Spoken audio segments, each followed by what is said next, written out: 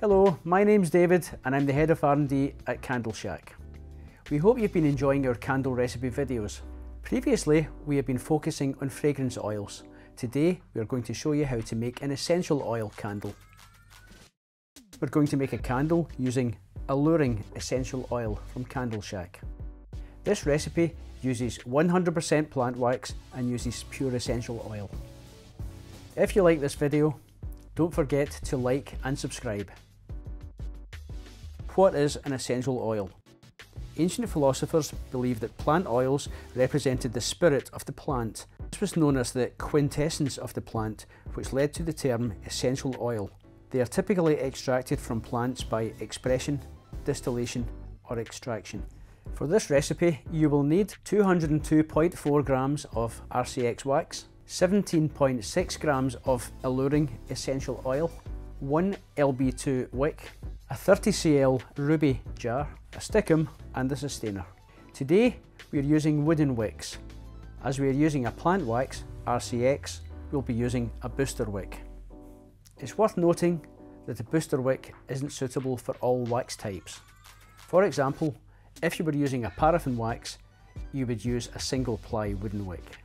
Before we wick the candle, we have to make sure that the wick is going to be the correct size. If you cut the wick into two sections, this will be the perfect size to make two candles. It's good to know that if you found the perfect wick for your 30 cl candle glass, you can also use this in a 20 cl tin, because the diameter of the tin and the glass are very similar. We're now going to fix the wick to the sustainer. We are now going to secure the wick sustainer to the candle glass using a stickum. Make sure the wick is centred in the candle glass. For this recipe, you will need 202.4 grams of RCX wax and 17.6 grams of Alluring Essential Oil. If you want to make more than one 30 cl candle, multiply each measurement by the number of 30 cl candles that you would like to make.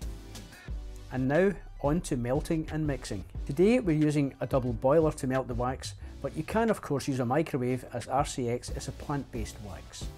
Melt the wax, then add the essential oil and stir the mixture well until all of the essential oil has dissolved in the wax.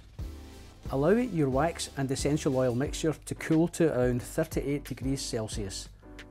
At this temperature, the mixture should become slightly cloudy and this is the right time to pour your RCX candles.